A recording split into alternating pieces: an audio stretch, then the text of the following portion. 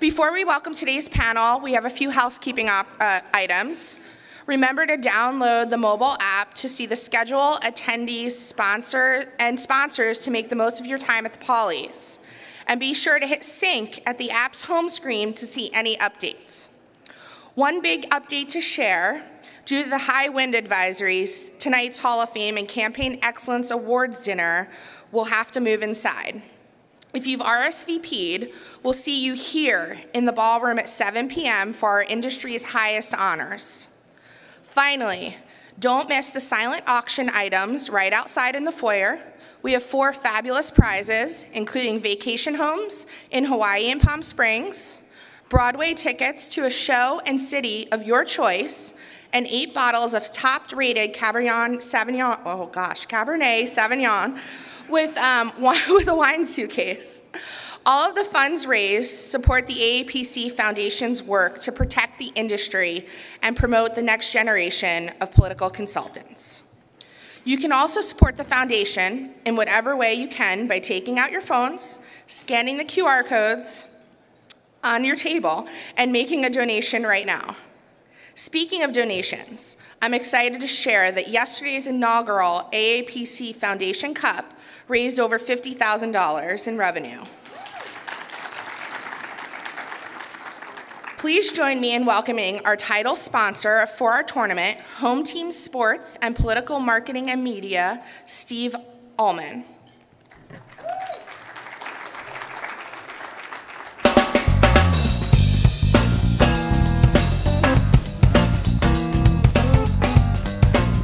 Welcome, everybody. Welcome. Just a quick note, I had a sports table out there when you first entered with had a lot of gear on it yesterday. I noticed it's been picked clean.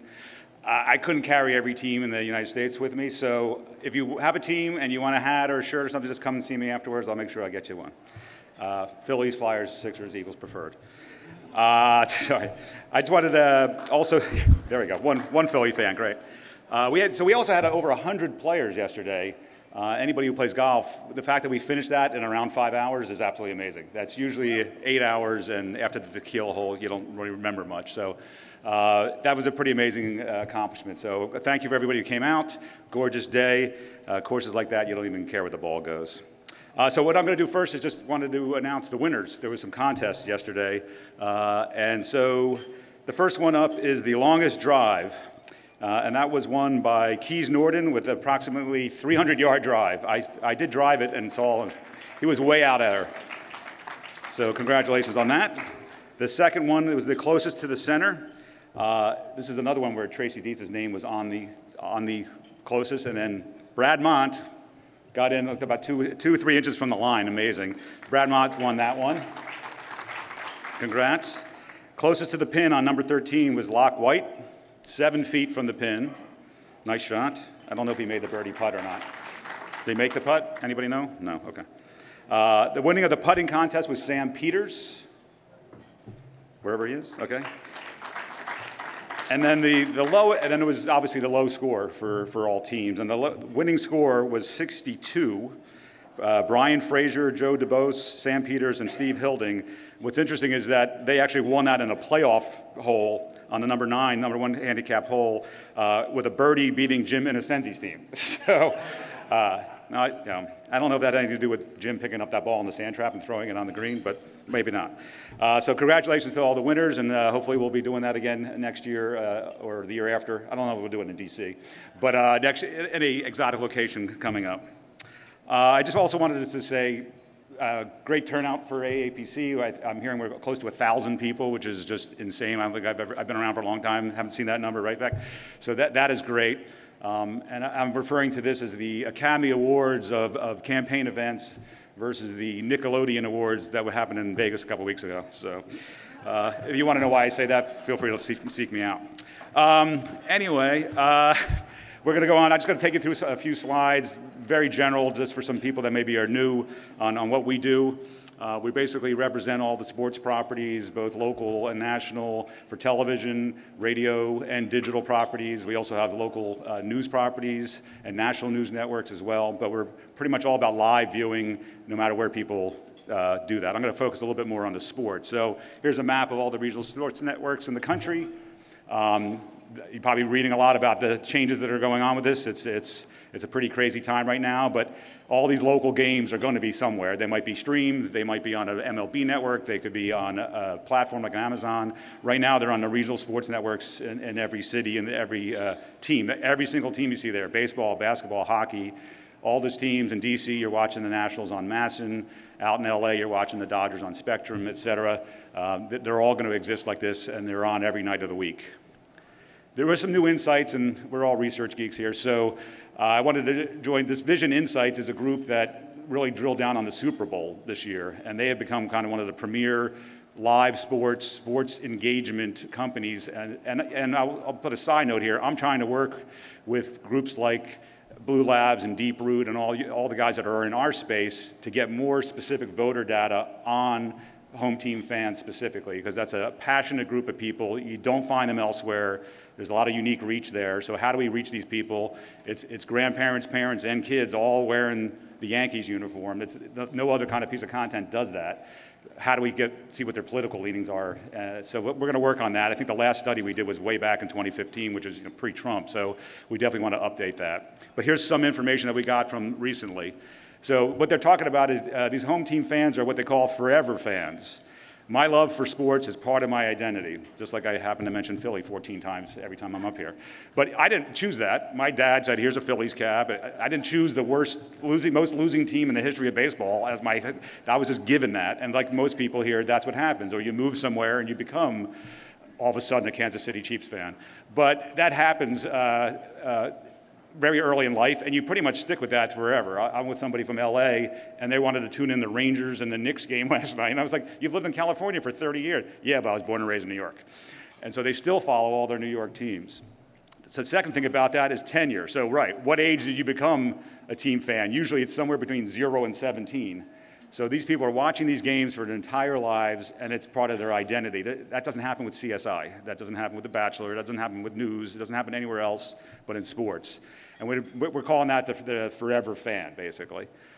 And what goes on here, and this is, for, again, general market, but I got to think it's going to affect voting as well.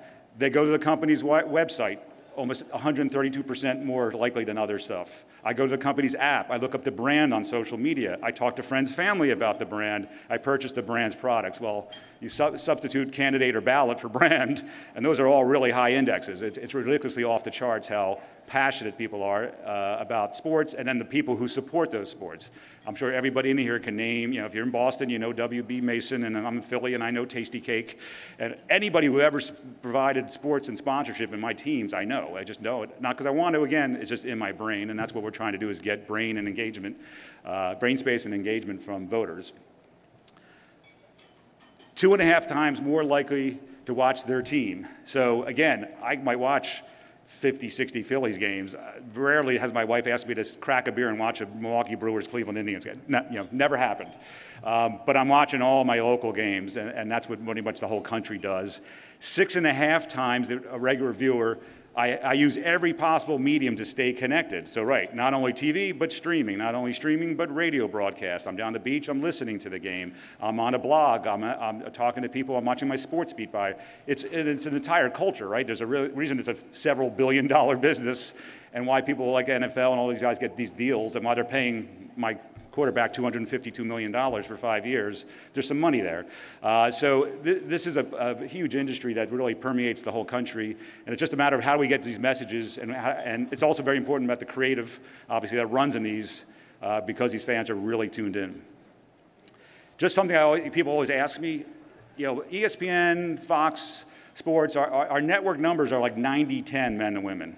So it is much more likely, again, but those are generic games. How many people are tuning into a Yankee-Red Sox game on ESPN?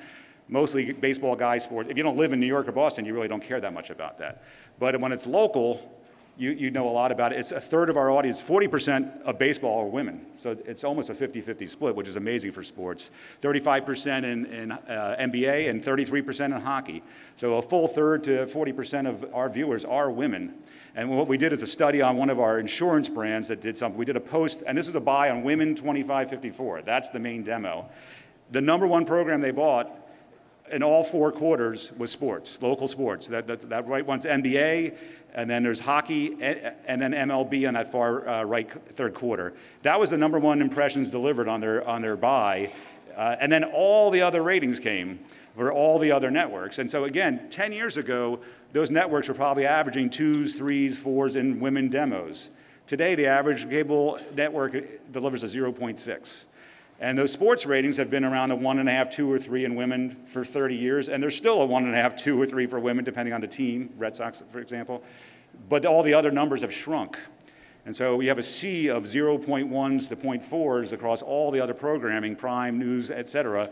And that glacier has melted, to use a climate change analogy. The glacier's melted, but the mountain that's underneath the glacier is sports.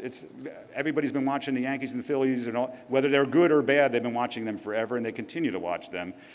Unfortunately, all the other stuff has gone into fragmentation. And so that's why you just want to look at it. Even if you have a women buy, you just send us a number, and we'll give you the ratings, and we'll see how they rank versus the rest of the broadcast, prime, and cable. This was just another real quick hit on the streaming. So 19 million, about 18% of the audience watches it exclusively on streaming. So they're not even necessarily tuning into an RSN. They've signed up for streaming, and they're watching their local team through a streaming app. So we do have inventory there. We do have dynamic insertion on all the local teams. So that's one thing you don't want to miss. That's almost a full 20% of a fifth of your target. And the same thing with incremental reach from linear is almost over 22% increase in reach by adding the streaming platform. So we do, like I said, do local insertion. We also do all the outer market stuff. So a Yankee fan living in Michigan still wants to watch the Yankee games. They stream them, but they're still voting in Michigan. We'll get those guys too. So whether it's the local team or the outer market, we'll also get them. So that's the snapshot. I just want to say thank you again, and have a good show, and we'll see you around town. Well, good morning, everybody. Excuse me. Thank you for attending our morning session here on polling. I'm Jim Ellis, president of Ellis Insight, which is an election analysis firm. So I provide really political information to people you try to raise money from, but basically. And so we are here to discuss the polling situation around the country, and our panelists include, and you can read their bios, but we have Jill Normington from Normington Pets, Democratic pollster, Brenda Giannini with the Axis Research, Republican pollster, Brett Lloyd from the Bullfinch Group, which is not a purple group right now, excuse me, used to work with Kellyanne Conway, and is a member of the planning committee for this excellent conference that we've had.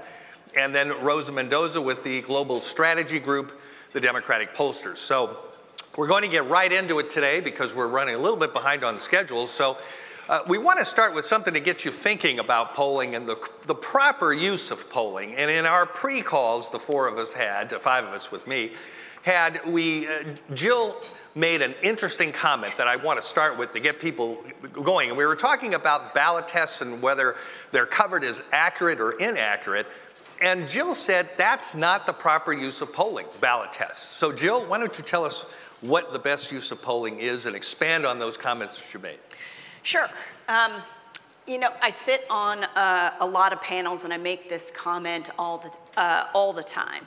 And that is that a poll is not meant to predict the outcome of an election. I don't care what you read in the aggregator sites. I know that is what people think we're in the business of, but this isn't Vegas, and we're not in the business of trying to figure out who's going to win and who's going to lose. All of us who do this work all of the time think about our work in a very different way. You know, when I'm pitching a client, I say to them, if you had all the time in the world and all the money in the world, you wouldn't need me.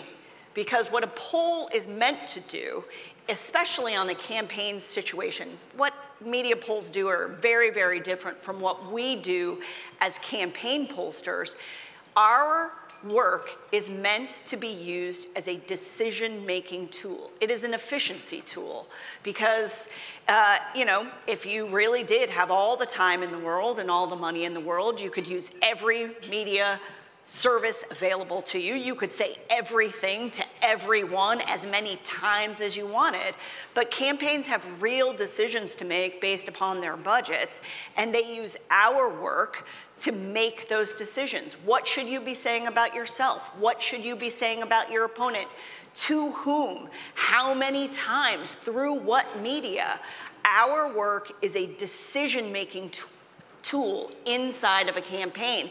And if you're using it to try to say, you know, we're going to win or we're going to lose, I mean, we're all guilty of writing that memo. I'll be the first person to admit it, because, you know, we do need the cash that comes from that from a campaign perspective, but that is not the proper use of polling. Very good. So Jill, in terms of budgeting, you mentioned, what is a good rule of thumb in terms of a polling budget for a campaign? And I know, of course, it differs in every campaign, and it depends if it's statewide or a district campaign, but generally, from a percentage basis of a campaign budget, what would you recommend for a full program in terms of a dollar? So it's all relative to how much you're spending in terms of your communications budget. And when I say communications, I mean anything that includes direct voter contact. So that includes field, that includes what you're doing in terms of paid across all the spectrums, but the general sort of rule of thumb is for that number to be somewhere between 8 and 10% of your total communications budget. If you really think about it, if you're talking, although let's be clear, if you're running one of those huge statewide Senate campaigns and you're going to spend $70 million on paid, I'm not sure you could actually do $7 million worth of research over the course of a year and a half. I mean, I could try. I could for sure try. So obviously the percentage goes down when you're talking about those mega campaigns, but for your average congressional campaign, that's where you should be. I'd like to add, for all the GCs out there, the pollster should get twice what the media guy gets. That's a good ratio, a good rule of thumb. So Brenda, the way the media has been covering polling since 2016, really, the stories about inaccuracies, and again, they relate to the ballot tests, and we have really different sets of polling. We have the professional pollsters like you all. We've got the media polls, which often are not particularly accurate, and of course the university polls. So when you're talking to clients and you're advising campaigns, how do you steer them in the right direction in terms of handling the accuracy questions, or how do you brief them on what they should be looking for in terms of analyzing the polls that you provide them? Thank you. I love this question. After 2016, I got a call from my mother and said, should I lie about what you do for a living, like a more honest profession? And I said, absolutely not. Like, what pollsters do, what the four of us do here is very different from what you read in the news. Yes, there's a lot of problems with polling. We saw in 2016, we saw in 2020. It wasn't necessarily by us here on stage. If you look at the media polls, Jill just beautifully described what we do. We do polling to advise strategy, to advise tactics. How are we going to run these campaigns? Media polls are designed for one thing, right? Eyeballs or clicks. Right. That's what they're designed. They're designed to get you to look at something, to read something, to click through. So it's a very different objective. And they also have very different budgets. Polling, I joke, it's nowhere near the media guy's budget. We're always begging for a few $1,000s. But polling is expensive, and we know that media budgets have been cut. So you have journalists that are amazing, that write these wonderful articles that often make us cry when they're talking about our candidates, but very talented professionals, but they didn't take Calc 4. These aren't people that should be analyzing polls, so sometimes the output that you're reading is often inaccurate. My favorite is when they talk about percent change. I'm like, oh, please call us. But so it's very different, and that's what happened in 2022. Particularly, you had this just explosion of public polls, and you did have some Republicans with a loud megaphone talking about there was going to be this landslide election. I don't think anybody up here thought it was going to be a landslide election. So when you're looking at polls, really look at who's the vehicle, who's delivering the poll, what the methodology is, and if it's trustworthy. If it's somebody you've never heard of, my favorite are the university polls, fielded over 3 weeks. So much happens in a campaign over 3 weeks. That data is meaningless. So just really kind of take it with a grain of salt. And yes, every once in a while we will leak our data to raise money usually. I would even question that. So Brenda, the various methodologies now you mentioned in terms of how polls are conducted, and others hop in on this too if you want. How do you run your polls? Live interviews? Do you use interactive voice response, online, all of the above? How in terms of advising clients, what methodologies do you recommend? So we use a blend, and I'm guessing most of us up here do. What we've learned since 2016 is you have to reach the voters where they are, right? So a lot of people didn't reach Trump voters in 2016 and 2020 because they weren't doing online. Trump voters, we know, they're Facebook voters. They live online, so that's how you find them. But you also still need landline. You need to get those rural households. You have to have a huge cell component to get younger voters. You can do text to web. Where you run into problems, and look at this please when you look at those public polls, when people are using all of them. IVR, cells, landline, text to web, panels. Yes. You can't merge all of those together at one, and that's a big red flag with media polls. But there's a lot of applications of some of those. Like probably most of us aren't fan of panels for voter polls. But let's say I want Hispanic women between 35 and 45. A panel is perfect for that kind of message research. So that's what we've found. I don't know about you guys. Absolutely. Yeah, no, and we can take that further in the reasoning for why it's perfect for that demographics, because it allows them with the flexibility to take the poll at the point in time in which is most favorable to them. So whether that be in the morning, during lunch break, or after they drop the kids off at daycare, whatnot, that type of flexibility is something that's particularly helpful with voters of color. Very good. Brett, the Bullfinch Group recently completed a national poll, and if you'd care to share some of the results of that, and how can consultants here take that national issue data that you develop and research and use it to their best benefit in their own campaigns? Yeah, sure. Bullfinch Group has been making some of our national polls public over the last 2 or 3 years. And we recently got out of the field with a national poll. I think the biggest takeaway I saw now, or in this most recent poll, was generic ballot. I generally don't care about the generic ballot in an off year. It's not something I'm tracking. But what I saw is kind of a pretty big shift from Q1 of 2022 to Q1 of 2023. Went from a Republican edge to a Democratic edge, but interestingly, that Democratic edge, it wasn't that more people were suggesting that they wanted to vote for a Democrat, it's that more people were saying other or unsure. To the point of now, I mean, if you look at the Real Clear Politics generic ballot of a couple surveys done earlier this year, you'll see that 15, 20% of folks now are saying unsure or other in terms of Republican or Democrat. Which one would you rather vote for? We see it in Gallup data, right, where the March Gallup party affiliation. Affiliation for Republicans was 25%, affiliation for Democratic, as a Democratic was 25%. So we're seeing this kind of fall off, I think, of wanting to jump in right now to a party. And how do you use this? Well, it's gonna be tricky in a primary year to kind of court the middle and not the base, but I would say that that's something you gotta look at. You gotta look at a message that says we need people to work together or come together or willing to work across the aisle or get bipartisan work done.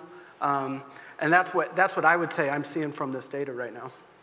Yeah, and also, and Brett, as you and I were talking before we started, that in looking at those generic numbers, you're seeing, as we talked, 25% Democrat, 25% Republican, and 50% unaffiliated or other, as you were talking about. So how do you advise your clients then in terms of identifying that 50% who identify as other, unaffiliated, independent, when we know they're not? Right, Most of them right. lean one way or another. And how do you advise people on how to identify that sector in terms of to direct a message to those independents or so-called independents? Sure, yeah, to be honest, we see a lot of spectrums made up with data sets and things like that that go from like R to D or D to R, and not much care of what the independent or centrist or moderate would be. So I would really take that and I'd kind of expand it a little bit and I'd say, okay, independents are the 50% of people right now that aren't affiliating with a party. They're not independent. They're not going to vote for a third-party candidate. Right. That's not what's going to happen. But we need to figure out why they're not right now latching on to a party. And I think it would be of concern to me as a Republican or Democratic strategist right now of saying, this is an open field. Right now is the time to go and get these voters. We need to be figuring out what this moderate is looking for and why people aren't gravitating towards our party. The solidifying of the base, if only 25%, if you're only getting a quarter of people that are affiliating with your party, solidifying of your base isn't going to necessarily win you any elections right now. Right. It's worth getting out of bed to listen to polling. You got fresh data. Right. Rosa, we were also talking too, and as you go through the 2022 election, what surprised me at the end was not so much how, if this was a Democrat overperformance or a Republican underperformance. I think you can make an argument either way on that. But what surprised me was the incumbent retention numbers. And if you looked at the early data where we were seeing these numbers that were showing right track, wrong track, sometimes up at 70%, Biden's numbers were not very good. They were commensurate with Trump's numbers back in 2018 when the Democrats gained 41 seats in the House. We didn't see that type of relation then to how people voted. And I think the abortion issue, at least in terms of issue polls, I think was missed from a standpoint of intensity and as a vote driver. And if you look at the incumbent retention, you had 56 senators and governors run for re-election, and 55 of them won. Mm-hmm. And the retention factor in the House of the 372 incumbents who ran for re-election was 98.1. Yet the public was demanding change. I mean, what happened there? Why was there a disconnect? Yeah, no, great question. So I think the first thing that I want to unpack is that it wasn't just about the jobs decision, which I think a lot of people make the assumption that it was this one particular subject that led to the non-existing red wave that we actually saw, but that wasn't the case. There were multiple issues. So for sure, the Dobbs decision had a major impact. Even in the summer when the leak decision was released, we were already seeing a shift in polling. So we already knew what was potentially happening that fall based off the results that we were noticing, and that's among suburban women, among swing voters in particular, where you're seeing that a super majority of voters were actually in support of Roe v. Wade and not for it to be overturned. And so when you're noticing the Republicans are kind of in the wrong side of this to a large extent, that was certainly going to have an impact. I think it's less about the yes or no on Dobbs and the actual positioning the Republicans had on abortion, but rather more so the positioning the Republicans had on how extreme they were on abortion. Because if you're looking at which ones we actually kept, which House seats we actually kept, you're looking at a lot of Republican challengers that were saying, you know, we are against abortion, even in the case of rape and incest. And it's really that extreme angle of where you are in the spectrum of abortion that really led to the retention for Democrats that we saw across the battlefield. But that's only one component of it. I think another component of it also had to do with January 6th and the perspective of whether or not the election was stolen from President Trump in 2020. I think there were a lot of Republicans who were also very extreme in that perspective. And so to your point about voters wanting somebody that's a little bit more bipartisan, somebody that's a little bit more mainstream and understands both sides of the aisle and can work with both sides of the aisle, when you presented voters with the perspectives and the very extreme perspectives that a lot of Republicans unfortunately had this cycle, then at that point, you know, that's where we actually started to see the margins shift, at least on the generic ballot and therefore the named ballot for some of these members. But I also think the top of the ticket had a lot to do with it, right? Like we were talking about this a little bit earlier, right. But in Ohio and in Arizona, we saw very different dynamics. We did. In Arizona, we saw great dynamics for Democrats at the top of the ticket, but not so great as we looked at some congressional pickups that Republicans had this past cycle. Opposite happened in Ohio. But Also, to a certain extent, it wasn't just the top of the ticket dynamics that we also saw in New York and in Florida, but also the redistricting that happened in New York and Florida that was severely against anything that Democrats wanted out of either of those maps. Now, hopefully in New York, we'll hopefully see some changes leading into next year. Florida, it'll likely stay the same. But if you are looking at, what happened in 2020 and what could potentially happen in 24, you are looking at, does the Dobbs decision continue to have an impact? Where are Republicans going to shift maybe their dynamics on where they are on abortion? And if they don't, then that's certainly fruitful for Democrats across the board. But also, where are they on, what's happening at the presidential level, and how extreme they are in that perspective as we lead into 2024. Because again, the extremism on either end, because we certainly see it on our ends as well, is not helpful, and it's certainly not what swing voters across the nation want, let alone where we are looking to actually see some pickups. If I could add to that, yes, please. I think she's 100% right. Candidate quality was a huge issue. The Dobbs decision was a huge issue. I also think the numbers you talked to really show the voters are exhausted. They voted for the status quo. They like the calm. That's why the voters that are sticking with Biden are staying behind him. They're just exhausted from the Trump circus, and I think that was the only thing I would add. Yeah. I want to pick up on that a little bit, which is that, one of the things that we all do with our data in an attempt to try to figure out where things are going, at least towards the end, is a pretty deep analysis of the people who tell us they're undecided over the course of the election, and especially in those closing 4 weeks of the campaign. We work really hard to try to figure out who are those last people so that we can talk to them and try to convince them to side with our campaign. And one of the things that political science will tell you over and over again, to your initial question, is that you should be looking at the incumbent president's job approval rating to help you allocate those votes as you go through. And to your initial question, Biden's job approval rating was bad. But Biden's job approval rating was also historically bad among his own partisans. So normally, if you look underneath the hood of a job approval rating, you're able to look at what Democrats think, what independents think, what Republicans think, and usually, the opposing party thinks very poorly of the president when he's not a member of their party. I'm going to say he because they're all dudes,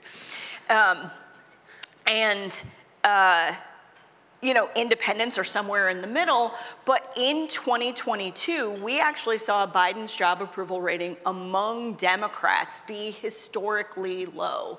Sometimes in some states, it was in the 70s. It was mostly in the 80s. Those numbers are traditionally in the 90s among your own partisans. And so if you were using Biden's job approval to try to predict what was going to happen in a particular place, you were missing a big part of the story, which was that all of those Democrats who are like, meh, I don't really like Joe Biden, they all voted for Democrats for Senate, they all voted for Democrats for governor, they all voted for Democrats for the House. So if you were looking and just using job approval or right direction, wrong track, you were missing a big part of the story in the numbers, which was that all of those partisans ended up coming home at the end of the day. Let's talk about turnout forecasting for a second. As we look at this 2024 presidential race, I think the one thing we all can agree on here, this is going to be an extreme election. But if it's Trump and Biden again, I'm kind of the mindset that the turnout's actually going to be lower than what we've seen. Would you all agree with that? And secondly, how do you help your clients forecast what the turnout may be in their particular election? Anybody? I'll disagree. I think turnout would be huge. Nobody turns out voters like Donald Trump, both on the Republican side and the Democratic side. So I think Democrats would come out in force, even if they aren't enthused with Biden. because they don't want another 4 years of Donald Trump. And I think the anti-Trump Republicans would come out to defeat Trump, and obviously he's got that core third of the Republican Party as his base. But don't you think, too, that we see numbers that show 57–60% wish there were other candidates? Yes, they wish there were other candidates, but if So don't you think Trump a lot of is them a just nominee, I'm not going to even bother with this? we'll see high turnout. And how we predict that, there's one thing that predicts voter turnout like nothing else we could ever devise. It's if you voted before. If you showed up in the past, you're more likely to show up again. So I think most of you all deal with voter files. You know, we can see, I can't see how you voted, but I can see if you showed up. So we use those models. Of course, we incorporate, you know, first-time registrants. You know, there's going to be that random person that decides to turn out for the first time. But the majority of our turnout predictions are people that actually showed up in the past. That's how we do it. Also really important to note is kind of ease of ballot access now, or the ability to, you know, you can early vote many places. I mean, the ability to vote now isn't you have to go wait in a 3-hour line on election day. And the timing as to when you can deliver messages is completely different than Right, it was. but that also goes to kind of the voter turnout of these, Yes, or it does. voting, not necessarily turnout. It does, yeah, right. So we're going to go to questions here in a couple of seconds. So if you have some questions, begin to get ready for that and maybe raise your hands. But I want to ask one other one before we do that. We see a lot of change in the election system. We see some states going to a top 2 primary now, and this ranked choice voting, which has taken place, began in Maine. We see a lot of cities going to it. We now see Alaska going to a top 4. How do you advise clients on that particular thing where voters now may have more than one choice in who they vote for? How can you help your clients guide through that type of a morass of a new system? Anybody? I kind of look at it as if you've ever worked in like the Louisiana jungle primary before. It's right. You got to make sure that your negatives aren't terribly high, that you could be a second place vote for somebody. So do you question that too? Do you ask people who would your second choice be in the, sure. in the questionnaire? 100%. Oh, yeah. So we do Alaska. Oh, go ahead. And go all the way down, All right? the way down, If it is top 4, we're going to ask We're going to ask for all 4. So when you have, let's take that Alaska, if you're polling that race, originally that special election, they had 48 names on the ballot. So how do you really get a ballot test for something like that? What have you done to sort of go through that? 48 names. I mean, you're not reading 48 names to people, right? No, so having worked that race, so you really had 6 legitimate candidates, legitimate, okay. really probably 3. So you ask those 6, or you say, or somebody else. And you keep going through the cycle. And then we, you know, when we report that out to the client, hey, if you don't win on the first ballot, but nobody gets 50, this is what the second ballot looks like. This is what the third. And you really do see it changed. Ranked choice voting has real implications. It really does impact the ballot. And the legitimacy question has to do with, are they already known, right? Like, what is their already existing name ID likely prior to us even polling? Are they actually able to fundraise enough to even communicate to a certain level, right? So we have strategic conversations with the team prior to coming up with the potential top 6 or top 8 that we would present to voters. Yeah, and real quick, just on the ranked choice voting, if you don't know what it is or you haven't looked into it, I mean, that was probably the big winner in 2022. Like, what won in 2022 is ranked ballot everywhere that was on the ballot. So I would say kind of get accustomed to it. Because it goes to your point. People want a second choice. Yeah. Okay, let's open up the floor here. We've got just a few minutes left before we have to get back on schedule. Are there questions? We've got pretty bright light, so it's kind of a little bit hard to see you. So, yes, I see a hand way in the back. I think there's a microphone coming for you. Okay, am I on? Okay, thanks for your comments. Those were great. My question, I'm Bob Penner from Canada. My question is, are any of you seeing any use of AI in polling? Any what? I'm sorry? AI. Oh, AI. I know we're starting to see it in the ads. We haven't seen it in the polls yet, though. No bots. We have somebody else? But go to the next session. To plug the next session. Go to the Chat 9:30 GPT, session. right? GPT, yeah, go to the, I think they'll talk about that directly after this, actually. Hi, my name is Arun Ayagari. I'm from New Jersey. I was part of the gubernatorial core team in the gubernatorial election where Jack Ciattarelli in New Jersey lost by 3.5 points in 2021. So my question to you is, the pollsters predicted the loss by 9 points. It turned out to be a ridiculous, well, good show, but 3.4% points. So to the point where a pollster from Monmouth University had to publicly apologize for the gross difference. Are there any lessons learned from that election? And how do you plan on incorporating those lessons going forward in future elections? Thank you. Well, I think the guy from Monmouth specifically called out what he did wrong, and he got turnout wrong, right? There was a lot of voter anger that election, and you saw it in both of those states, and he said, I thought that turnout was going to be narrower. I didn't think that there was going to be this voter anger, and so I called the electorate wrong. I'd be interested to see if the campaigns had it that wrong. I did not work that race. I call it the myth of New Jersey. Republicans think they're going to win Jersey every cycle, and it never happens. Yes. So I don't work in New Jersey. I don't know, did you work that race? I didn't work that race, but I think this is part of the broader conversation about poll aggregators, and 100% speaks to my initial point, which is that our work is not designed to tell you who's going to win.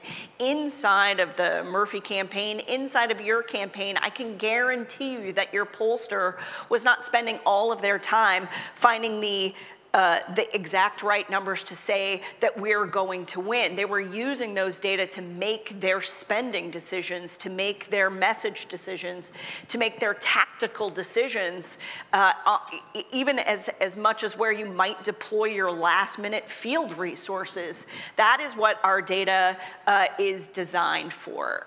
It is designed to make those decisions, not the you're going to win by 6, or you're going to win by 8, or you're going to win by 9.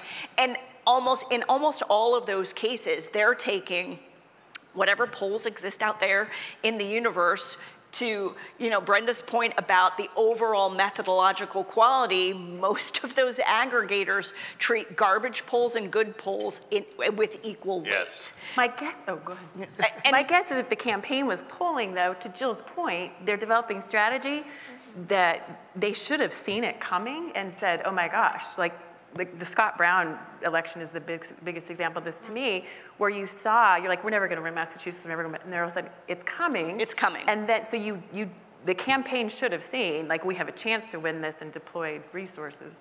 Right. I don't know. Sorry, did I cut you off? Oh, it's fine. Well, ladies and gentlemen, thank you very much for attending our panel today. We will conclude at this point. To our panelists, thank you so much. Thank you. Thanks, AAPC. Great job.